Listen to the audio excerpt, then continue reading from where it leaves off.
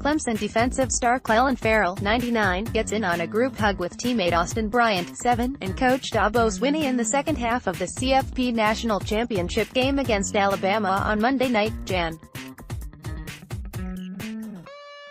7, at Levi's Stadium. Ferrell, a defensive end, could play home games in the NFL in Santa Clara. The 49ers pick number 2 in the NFL draft. Carlson AP Clemson defensive star Clelin Ferrell, 99, gets in on a group hug with teammate Austin Bryant, 7, and coach Dabo Swinney in the second half of the CFP National Championship game against Alabama on Monday night, Jan. 7, at Levi's Stadium. Ferrell, a defensive end, could play home games in the NFL in Santa Clara. The 49ers pick number 2 in the NFL draft. Carlson AP Santa Clara San Francisco 49ers general manager John Lynch pulled some strings to help his new Bay Area adversary over the weekend. And Raiders general manager Mike Mayock, whose hiring was made official last week, tried at the last minute to gain a credential for the college football playoff national title game at Levi's Stadium on Monday night. But the strict credentialing window was closed, even for one of the NFL's 32 most powerful personnel executives with a lengthy career as an analyst at the league's powerhouse television network. So Lynch out some high-ranking 49ers executives to get Mayock in the building. The game featured a vast collection of college talent, including Clemson's coveted pass rusher Clelin Ferrell, who embraced the spotlight following the Tigers' 44-16 beatdown of top-ranked Alabama. "We had a dominant performance," Ferrell told the Beat, with purple and orange confetti streaming down on the field. "Obviously, Alabama has a lot of good players, but it's all about the team.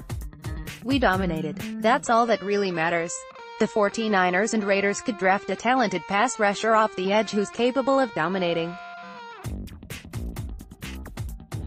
San Francisco might consider Ferrell at No. 2 in the NFL draft, while Mayock's Raiders pick 4th after dealing star defensive end Khalil Mack to the Chicago Bears. Ferrell made one of the final big defensive plays of the game, stopping Tide quarterback Tua Tagovailoa on 4th and goal at the 2-yard line to keep Clemson ahead by 28 in the fourth quarter. "Our team needed a play," Ferrell said. "I kind of just remember the formation from watching film. I kind of sniffed that one more. That meant a lot to our team, for sure." Clemson's statement was loud and clear. "It dethroned Nick Saban's program and looks like it won't go away anytime soon." Freshman quarterback Trevor Lawrence, 20 of 32, 347 yards, 3 touchdowns, no interceptions, has 2 years left before he's eligible for the draft. Based on Monday's performance, Lawrence is a favorite to be drafted first overall when he comes out. Lawrence's promising future, along with a supremely talented roster littered with top recruiting classes, led to Ferrell making an epic recruiting pitch on the stage after Clemson was awarded the championship trophy.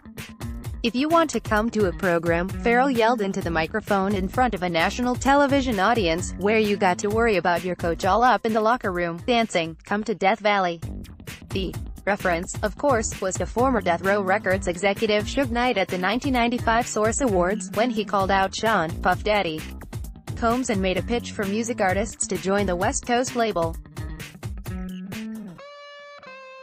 Clemson coach Dabo Swinney was unfamiliar with the reference, despite being known for his dancing, but had a ringing endorsement for what Ferrell could bring at the next level. "If he goes pro, he's going to bring anything and everything," Swinney said, including Ferrell and group of leaders that helped bring Clemson its second title in 3 years. Quote, "I told them, you've led us all year, got to lead us tonight, so I'm just super proud of them, and I know they're going to love and enjoy this, but go on and do great things." Ferrell likely won't be around to see if his viral recruiting pitch worked. The redshirt junior is expected to be an early first-round pick in April, though he hadn't ruled out returning for his senior season. "I'll sit down with my family, man, and make a decision. It'll be a tough one. How can you leave something like this?" he said. but I'll get a decision made within the next week or so. Aside from his crucial fourth down stuff, Ferrell worked mostly to a stalemate against Alabama top prospect Jonah Williams, the left tackle who played at Folsom High School. There was one moment in the first quarter when Ferrell overpowered Williams and hit Tagovailoa to force an incompletion. Ferrell finished with 4 tackles, 2 solo, and 1.5 tackles for loss but didn't register a sack, leaving him with a career-best 11.5 on the season. Clemson's superiority, and Alabama's scattered performance, were both startling. Lawrence hitting receiver Justin Ross for a 74-yard touchdown in the third quarter made Levi's stadium shake while Tiger fans packed on the north side brought the vibe of Death Valley to the Bay Area. The atmosphere was raucous, particularly during an exciting first half that saw 3 lead changes. However, there were empty seats throughout the stadium, likely due to the fear of rain, the distance of the campuses from Santa Clara and the cost of traveling to the Bay Area. Clemson won where 49ers legend Dwight Clark, a Clemson alum, is honored with a statue on the north side of the stadium. Clemson's end zone, fittingly, was the same end zone where the 49ers marked Clark's play, the catch, from the 1981 NFC title game at Candlestick Park. Former 49ers linebacker Patrick Willis was elected to the College Football Hall of Fame on Monday and was on the field for the coin toss. He received a loud ovation during a video interview on the Jumbotron in the second half. The game went without a hitch, and the 49ers hope to have high-stakes games of their own in January's down the road. Perhaps Mayock will have the credentialing process down by then. Perhaps Ferrell will be suited up in red and gold.